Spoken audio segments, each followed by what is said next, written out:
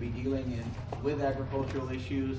You want to know, who can support you out there when you identify an issue, or the DAO, or the key leaders that you're working with. And so Gary is from the Roots of Peace organization. It's just one of many non-governmental organizations, known as NGOs, that are working in Afghanistan. And I think you'll find Gary's presentation particularly interesting because he has also angled it in a way to explain how the NGO community can support you out there and how you can support the NGO community. So it's a very interesting presentation on what the synergies are. So Gary, I'll turn it over to you. Great. Good afternoon. So I think I'm the last presenter today. You are. You had some wine this afternoon, and you're bringing some Afghan food. So the last one. So as we go through this, keep it very informal. If you have questions, just fire them out there. It'll help me direct what I say when I focus on. I'm going to be talking primarily about how Roots of Peace, which is a nonprofit organization, we're a humanitarian charitable organization, how we work in Afghanistan. And we focus primarily on agriculture, but we also have built some schools and done some construction. But the work that we do is applicable to doing almost any projects in Afghanistan. So everything that I'm going to be focused on really is how to do projects in Afghanistan. The rest of the week, you're going to learn a lot about, they're going to make you dangerous and with a little bit of knowledge on agriculture, but you're also going to get input in from people from the government, the USAID, USDA. You've already had some of the schools here. So I am the NGO side of this equation here. And there's a lot of NGOs that operate in Afghanistan. We're just one of them. We've been there since 2003. We've implemented over 35 programs in Afghanistan, so we've got a little bit of experience there. And right now we're operating some of the major agricultural programs there. We've got about $110 million in funding for the projects. But we have a kind of a unique approach. Not everyone does things the way we do, so I'll show you how we do things, and you could take the good parts, leave what you want. As Paul mentioned, one of the first key messages is you're not alone. You just went through an e-Afghan Ag presentation. I don't think you can go to any other country in the world and find that quality of information or extensive amount of information on the country. So that is a huge resource. When I first went there in 2003, one of the guys from UC Davis, Pat Brown, and I actually drove all over the country, and we were using satellite imagery with best guesses on what the crops were based on satellite imagery. And they were wrong about 90% of the time. So we actually mapped where the grape production was. That was the first thing we were looking at, grapes and almonds. So now, even before you get to Kandahar, Helmand, or wherever you're going, you could go and look at the profiles and learn quickly what took us a couple of years to figure out. The other thing is that the quick and meaningful impact is possible. Translation is they need a lot of help, and you can help them. Capacity building of the dales. Does everyone know what a dale is? Or you got that? Okay. Building the dales is possible. They're coming from a very, very low level, and we can help them start doing things on their own, and so that the organizations like Roots of Peace can go home, and we don't have to do that work anymore. So we started talking about NGOs. I will go through Roots of Peace's development approach, which I think there's a few good things in there, and some case studies. All of these studies and approaches are all agriculture, but they're applicable to doing a school or building a bridge, working with canals. It's the same idea, same process we use for all of our activities, and whether we're working in Vietnam or West Bank or Afghanistan. And also talk a little bit about working with mail, working with the military. There's some issues. You've already got some input in there from John. But doesn't focus? I can't really. My eyes. Can you guys read that okay? Okay. It's also in their book here. So. Okay. So these are the 6 major programs going on in agriculture that are funded by USAID. There's also programs from World Bank and EC. USAID is the big dog, and they have the most money, so these are the ones that you'll hear most about. CHAMP is a program that Roots of Peace is doing. It's in RC East and South. It's a commercial program. We're working with farmers to make them commercial operations. So far, we've planted 20,000 new orchards and vineyards. We're working a lot in the south.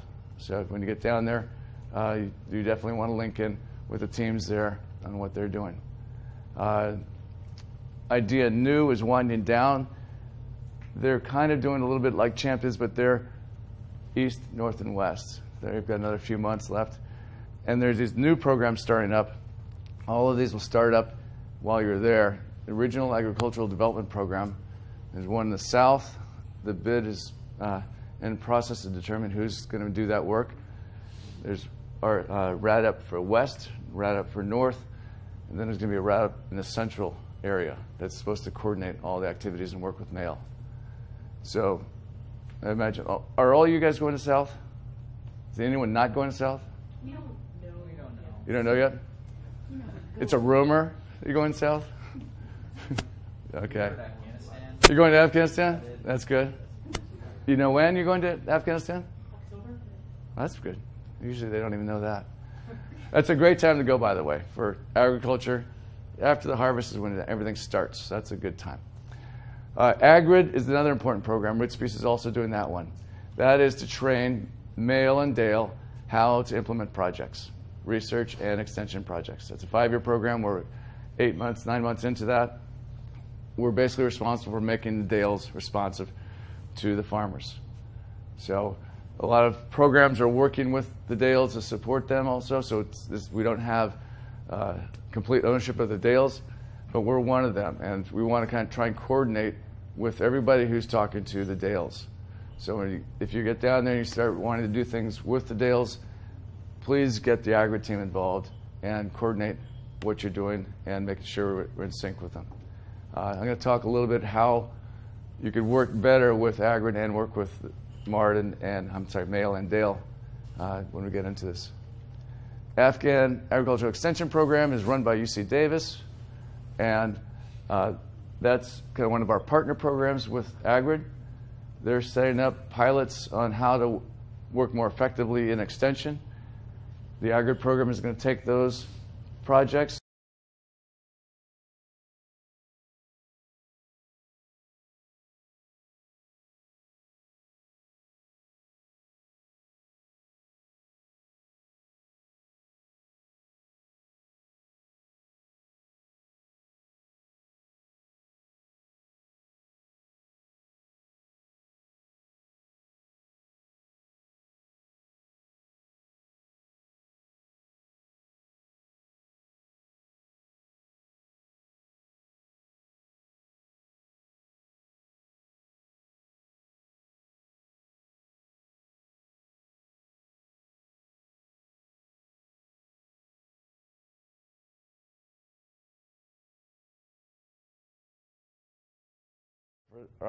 of the chief of parties are on that page. What you find is if you want to connect with these guys, you can connect them just by contacting the chief of party, and they'll get you connected in with their regional guy or one of their deputies, or they'll work with you directly. So chief of parties are typically very open to working with you, so don't worry about going in and talking to these guys right away. So Roots Peace, as I mentioned, has a different development approach. First of all, when we work out in the field, this is I think in Jalalabad, and it's in the wintertime. That's where we do almost all our training. We do a very low-key approach. Roots Peace has almost 400 employees in the country, and we operate in almost every province. And we operate 7/24. We nonstop. If there's conflicts going on in the area, we'll just shift a little bit over to the side. Okay? We hire from that area. We hire very wisely from that area. We get people who are well connected into that tribal structure in that area. And so we can work with the farm communities very effectively. This is a typical extension training. You get one guy working with 20, 25 guys, and there's the extension message up there. We typically do just-in-time training. They're going to teach these guys probably pruning and how to go out and prune their trees. And so they're getting the training, then they're going to go out into this orchard there, and they'll do the pruning, and then they'll go out and check on the guys the week after and see how it's gone through there. And if there's inputs like pruning shears that are involved, that's when they'll get the pruning shears, and they'll go do that. So we do this thousands and thousands of times. Here, maybe I can just interject something here, guys.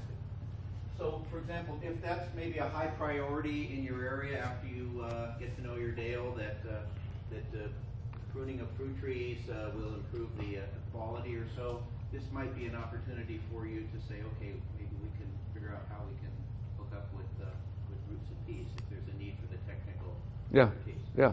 And there's a number of ways you could hook up with Roots of Peace or other NGOs. So in one case, let's say you're interested and you wanted to support the marketing of melons, those round melons that you saw, shipping them to Dubai. You know, the CHAMP program's got commercial activity going on already, and traders. We have trade offices in Dubai. So we could work with you on things like that and do exports. Last year, we shipped melons from Spinboldak. It was a program that was started by the PRT. The PRT is winding down. We picked it up and worked with them until the PRT left and then carried it through. We don't like picking them up like that in the end. We'd rather be involved in the beginning of the process. So there are things that we could do that we already have funding for. And there's some synergies by working with people in the field. It could help your efforts also by connecting with the local groups, but also it could help us by getting other ways that we can get things done that we may not have been able to do before. So that's one way. The other way is, let's say you want to get connected, you want to do a specific little project. We can connect you to small organizations that might do a small project, or if it's bigger, Roots of Peace or other organizations we can connect you to doing things like that. Roots of Peace has done a number of projects with SERP funds and State Department funds. We typically do bigger programs, but if they're strategic type projects, we'll dive in on those. So like the first type using subterranean cellars for apples in Logar. We just built this $60,000 project, but it's really important because that pilot, once you get the pilot established, then it can grow a lot from there. So here's my quick 10. And again, this could be, you could apply this to other activities, but you should determine what crops are in your location. So once you find out where you're going, I'd go to the Afghan Ag, go to the province, and figure out there's going to be 2 or 3 crops that are important. You know, the wheat's important everywhere, goats and sheep are important everywhere, and poultry. But the next crops are the ones you really want to zero in on, the high market value crops. Because Afghanistan's jewel is the fact that it can produce temperate crops, perennial crops. California is nothing but fruits and nuts. The main thing is fruits and nuts in California. Okay, there are not very many places like California in the world that produce crops like this. Afghanistan produces really good pomegranates, really good grapes, melons. These are phenomenal. They sell in the Indian markets at the 30 to 50% premium over fruit from California, you know, which is in pretty good shape. So the high value crops are something that they really take pride in and they make a lot of money on. So that's good to understand which are those crops. And then you have to understand kind of the rough value chain. You guys all know what value chains are, right? Everything from the farm to fork and in between. You got to look for where are the problems along the way. There's a lot of information on the Afghan Ag, on Roots of Peace's website, other websites about these value chains, and you can figure out with just reading a couple of documents, you can kind of understand what's going on and where they need help. And then if you're going to do work yourself, figure out where you're going to do the work. And you really want to make sure you pick the best opportunities for you. You don't want to go in and pick an opportunity that's a very difficult thing to do. It's going to take a long time. It's going to only do 5 to 10% improvement. You should go after things that are going to improve yields 50 to 100%, and that you're going to have a very visible impact, and are not going to have to do all kinds of complex things in order to happen. So really scrutinize what you're going to do and determine how hard it is, because Afghanistan is difficult. Logistics are very difficult there. So you want to get the easiest project to do. And you also have to understand that there have been others before you doing work out there. There's organizations like Roots of Peace doing work out there. And you have to understand where those technologies are in the adoption curve. If it's some new technology that's widespread here,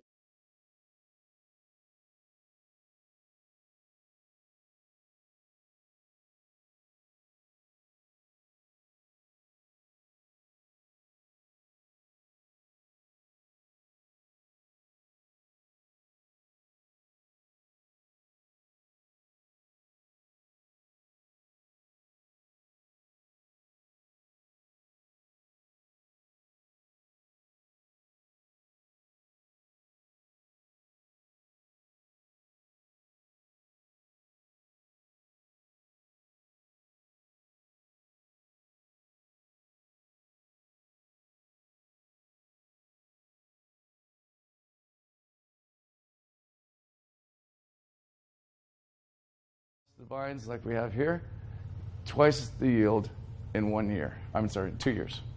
Okay, very big impact. And the quality of the grapes jumps significantly as well. So it's a good thing. We started in the Shimali in 2005, and it's in full adoption. All the farmers want trills. They're all doing as fast as they can. In Kandahar, we started that 2 years ago, and it's now moving to full adoption. You know, Zabul, which is just near Kandahar, these guys, we had to train them. Even though we drove them down to Kandahar, showed it to them and said, well, it's different here. It's a little higher elevation, or it's our mountains are a little higher, or whatever. You have to go through this adoption curve with people in different areas every time. So every new technology, go through this adoption curve. And then when we do things, I mentioned we did 20,000 orchards. We package everything in and get the farmer to sign an MOU that we're going to provide this tool and this fertilizer, and they're going to provide this labor. They're going to do the digging to get their field laid out. They're going to provide cash to offset the costs. We package it all up, and then we sign up the farmers, and then we could manage the logistics very efficiently. So we were going to do 20,000 orchards in 4 years, and we ended up doing it in 2 years. So we've actually gotten pretty good at doing that. Educate participants is very, very important. So it's not just the farmers. John went through some slides about farmers associations and other different groups. You need to brief everybody.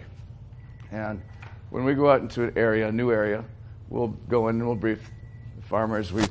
Our guys will go into the afternoon prayers, and as the farmers coming in for prayers, they'll say, hey, come down on the right steps here. I'm going to tell you about our program. So they'll have a good gathering there. They'll brief these guys, get some energy going, then they'll brief the shura, brief the elders, get everyone there. We'll brief not only the legal government, but the other governments. There's a lot of other governments in Afghanistan. So we have to have links into all these guys, and we tell them, this is what we're doing. If you want us to work here, we'll work with you, and this is how we're going to do it. If you don't want us to work here, we'll go away. We have 150 districts we're working in. We don't need to work here. And every time they both said yes. And in the South, we brief the Taliban as well. There's governors in every district of the Taliban. So it's part of it is Afghans want to be involved, want to understand who's coming in their area. And they're very territorial. Just want to know who's coming in, and this is basically saying, we're guests here, we're asking you permission to do this. So and then we work with the government. This is the government of the Islamic Republic of Afghanistan, and we work with MAIL. Now, MAIL is the central operation in Kabul.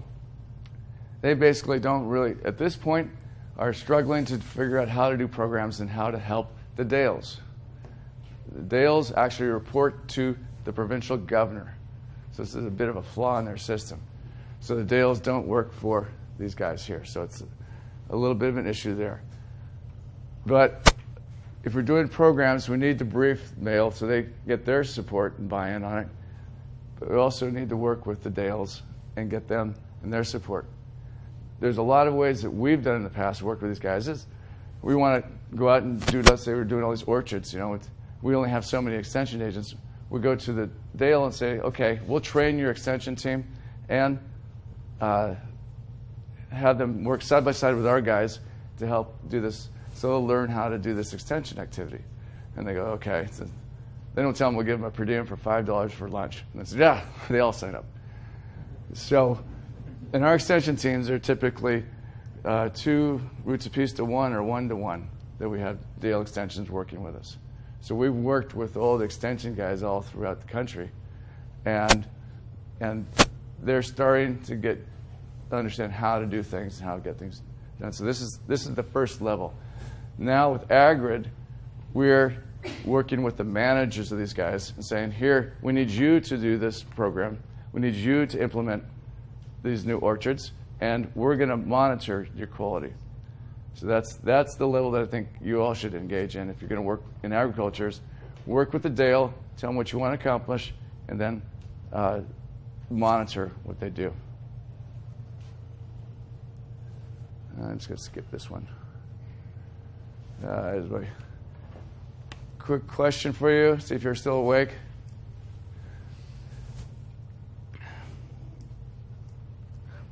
Now I'm assuming you guys are going to the south. So grapes, pomegranates, almonds, melons are the southern crops. And that's where all the opium's growing too. So which one makes the most money? What's that? Yes. Grapes. So grapes are number one. Almonds, pomegranates are 2 and 3. And I can't remember where the rest of them go. And number 17 is opium. The perennial crops make a lot of money. Grapes on 1 hectare of land, that's 2.5 acres. They'll earn, if they're doing everything right and it's trellised, they'll earn $16,000 a year net income. Yeah, that's huge. Opium will make, at this historic high prices on the opium right now, they'll make about $4,000. Okay, so opium's pretty good, but the price of opium's dropping pretty fast right now. So by next season, it'll probably be about $2,000 for the opium. Sorry, how much for the trellis grapes again? 16. Where's the market that they would? Because I imagine that.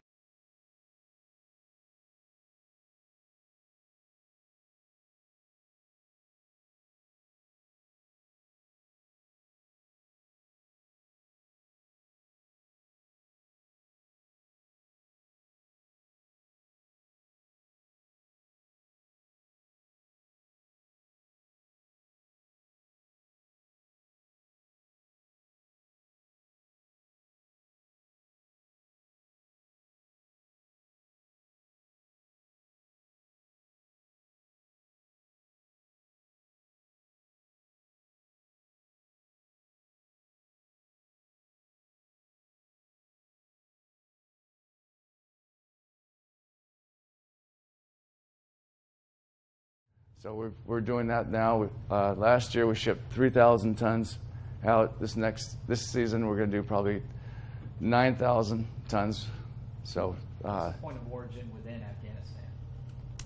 the point of origin, you mean, as far as the commercial Like, papers? how do they get them out of the country? It's for Kandahar and Kabul are the 2 main points. And then the lesser one would be Jalalabad and Mazar up in the north. So if you've got grapes, just one thing on grapes and some of the other perishable fruits like cherries or apricots, fresh apricots, you have to have them down at 1 or 2 degrees centigrade in an hour. So you got to have them packed up, ready to go. So you do it at the location. So Kandahar is the biggest grape production place area in Afghanistan. So we pack there and go straight south through Quetta, or they come to Kabul and go the other road through Peshawar, depending on what's going on. Now, the more dangerous side is actually on the south side of the Afghan border. It's been Boldak to Quetta and Jalalabad to Peshawar, so that's what they decide.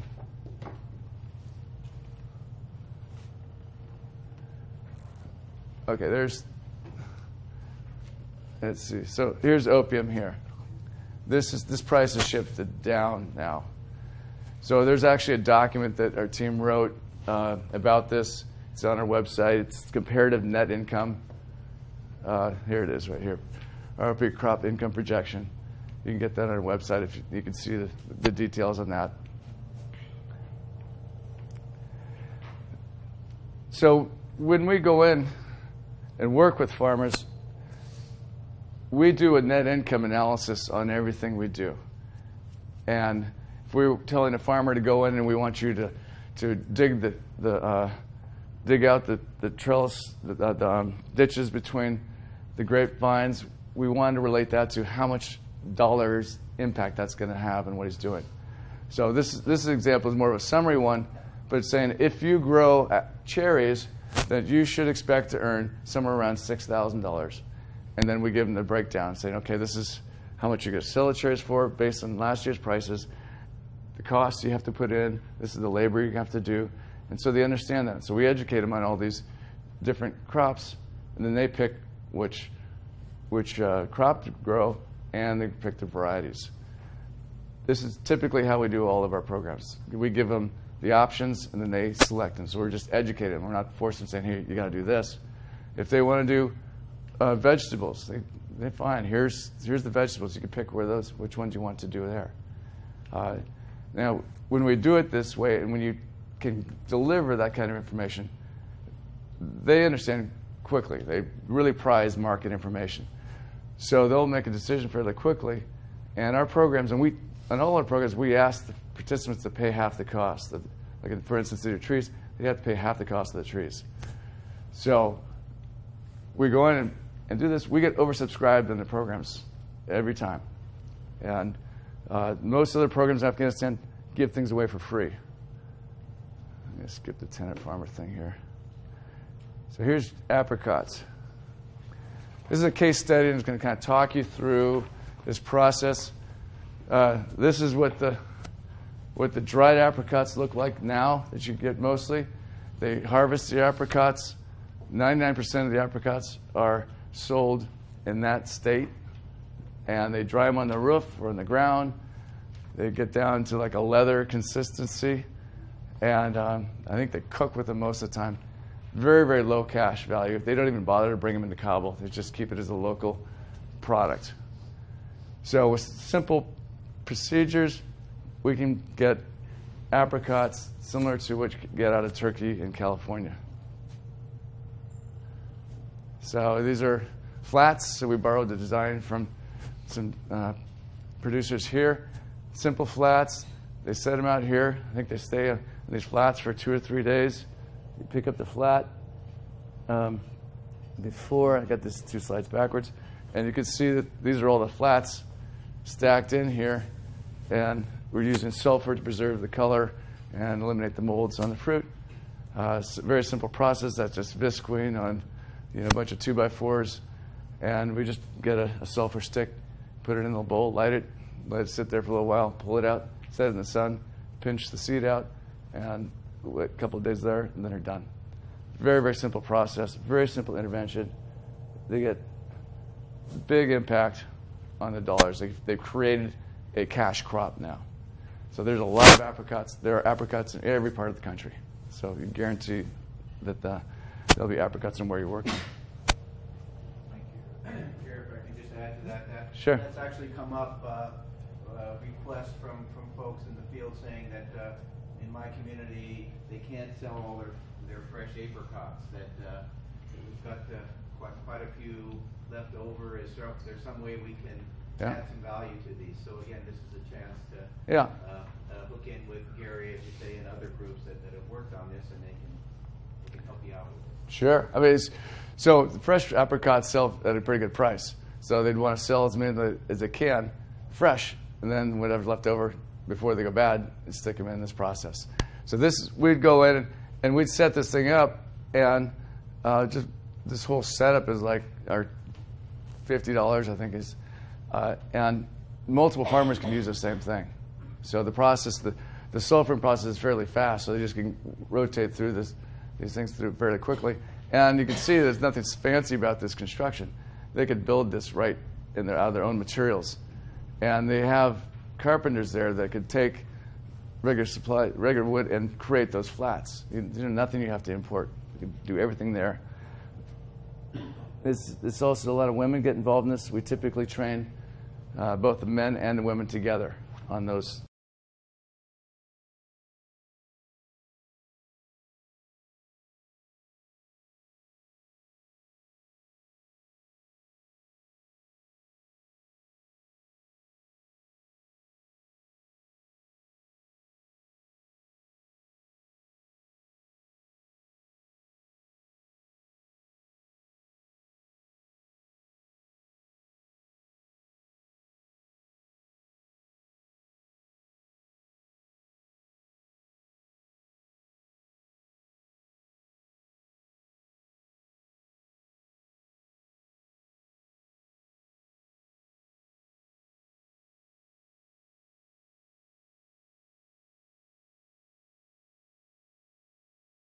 So now you were asking a question about grapes.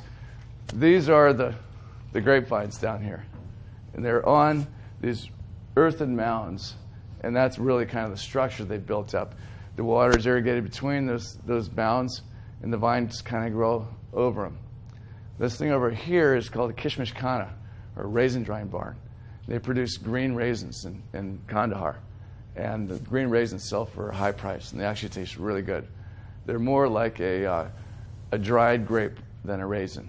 You don't get the prunish flavor. So this process is that they could go in, and that's the inside of these kishmish khanas. They just dry the bunches of grapes. They link two of them together and just hang it over a bamboo rod. This is an improved process for hanging. You get twice as many grapes in there as with their normal process. Very simple process. The designs for this are on our website. We also have an improved version of this kishmish khana. It's made out of bricks. The kishmish khana made out of mud are really, they could only do one cycle of grapes per season. Our new design could do two, so it's twice as much, which is a good thing. But also, if you look at this, for farming, this is really bad. This thing's made out of mud. It's actually been made out of all the topsoil from this whole area. So that's how they make it. If you want to put another one in here, you go in and scrape all the best dirt and they create this barn. So the new process is much, much better. These things are all throughout Kandahar and Helmand. Oop. So here again, we do everything in a package. It's in the development stages early on. We do it. You pick lead farmers. You pick the best farmers. Don't go out and pick, the charity case. Get somebody who's really good and who's admired by their community, and then spread it out. Get the Dales involved so that they could continue this training and continue these demos. Almonds, a lot of almonds in the country. Grapes are the number one. Grapes and raisins, the number one product. Almonds are number two. And simple things that are done here in America are not necessarily done there yet. They think bees, in a lot of the areas, in the more remote areas still, they think bees are taking the life out of the trees. They don't quite understand the pollination process. We introduced bees and got stunning results. This is a quick hit thing. You have to do it in the spring, obviously. But if you just arrange to bring bees into fields at flowering time, the fruit set, which you're going to be able to count very easily and very visibly, is going to be much higher with the pollination. It's an accepted practice here in America. In California, all of our bees have problems. Imported them from Michigan or somewhere else, but they come in truckloads of bees, and every orchard here is pollinated in this way. Big impact, very short time, very visible, very cheap. One of my favorite ones. You don't need that. A lot of projects here. There's some more projects that you have. So a lot of these ones I went through are very simple ones, but there's also ones that laser leveling can really improve yields in an annual crop. If you imagine a field with a little bit of a tilt, it's irrigated and fertilized. All the fertilizer is going to run down to the end, and all the seeds and going to go down. The best soil is going to run down. If you flatten things out, it stays in put, and you have a more even production, much better yields on things.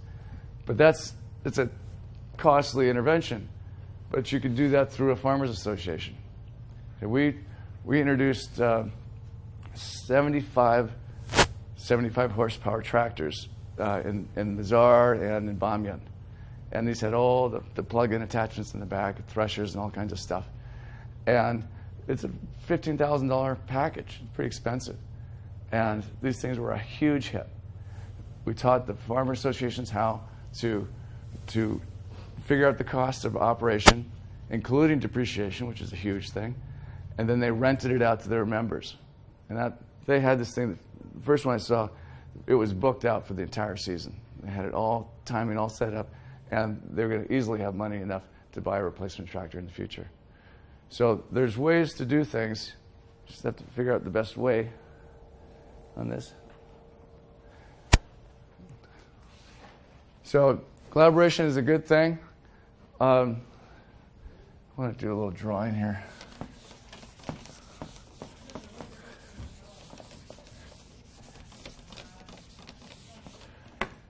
So really the emphasis, I mean, you guys are going to be hearing the word transition a lot, right? So if you got your Dale, and the idea is to let's start running more and more things through the Dales. You're over here, and there's a whole bunch of farmers over here that you got some ideas of what you want to work with on. What's been done in the past is we've gone straight to these guys, bypassed them. Roots Piece has got some of their extension workers to work with us, but pretty much it was just direct. In the future, what we should be doing is we want to run things through Dale, but if you go in and say, okay, well, here's the money, go talk to those guys, you'll never see the money again at this point. So there's a kind of a transition stage, I think, that we're in now, is you engage with the Dale and you work either directly or through some kind of intermediary to run the funds through, and have the Dale as involvement on the project side and project management, and have either the Dale managing if it's a fairly simple operation, it's more complex, maybe recruit some organization to help do the work.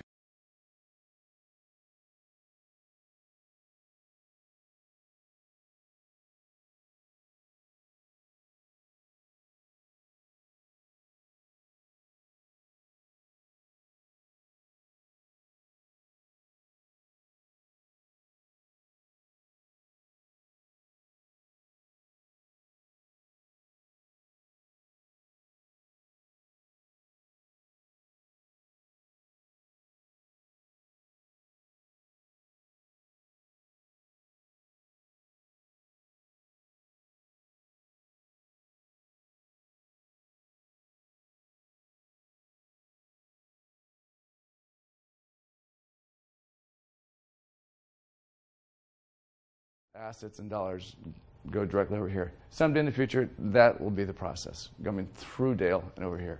They're not there yet. Any question? That intermediary organization, those are like the guys that will be paid for the slice to be made and then handed off to those guys. What does that look like in your experience? These guys, will, depending on the complexity of the project and it's the size of the project, a small one, there's a lot of Afghan NGOs that are starting to do these things. So that would probably be the best thing, to get an Afghan NGO to do this. Saying you want trainers, you need training, you want delivery of this package, you want farmers signing on the MOU, and you want to see those MOUs back.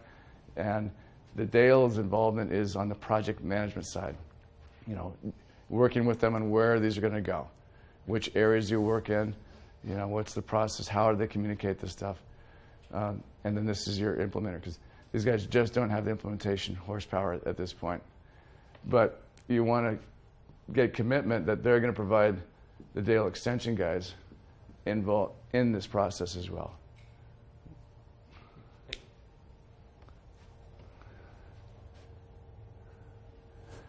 So I've been talking a lot about farmers contributing to the cost of the implementations. This is very important, and the reason I have a special slide for it is because, unfortunately, the biggest abusers were the U.S. military. They come in and they have very short time frames, and they get there, it takes a couple months to get going, then they figure out their funding, and then they're down to a few months, and they think, we've got to get this project done, so we're going to give these things away. This comparison is two different programs. The top one is Roots of Peace. All right, I can show you how great we are. But the other one is another company I'll leave unnamed. They were doing a project in the same area at the same time, doing the same thing. We were promoting new orchards in the eastern region. Okay, we were doing 1 million trees. Another organization was doing the same thing. They were doing 1 million trees. Okay, and over time, when the farmers really didn't invest, since they got it for free, they didn't say, "Oh, it's free. If it works, it works. Let's stick it out there." They didn't really invest much time in learning what the trees were, which varieties were right, or how to plant. They got the trees for free. threw them on their shoulders, and literally walked to their farm, stuck them in the ground. They were wheat farmers. They just kind of dug a little hole, stuck it right there. And they were wheat farmers with a bunch of sticks out in their orchard. 50% after the first year had died. Okay? After that, they get down to around 30%. That's no longer an orchard. That was a waste of money. Okay? So if you take money from the farmer, they are asking, well, shoot, if I give you money, how do I know if I get the right trees? Which is the right tree should I buy? What's the right variety? How do I plant? How to make sure these don't die? And these are all the right questions we have. And whenever we go into a new area or a new country, we do the same thing. And I stood up in front of a group of Vietnamese women who were going to be planting black pepper. And they were just haranguing me for hours. We don't have enough money to do this. You know, it's all on and on and on. And after saying no to them, like the 100th time, they finally, one woman says, well, if I do this, how do you know the plants you give me are not going to die right away? You know, and then they start asking those questions. Then they became a commercial farmer. That's the process.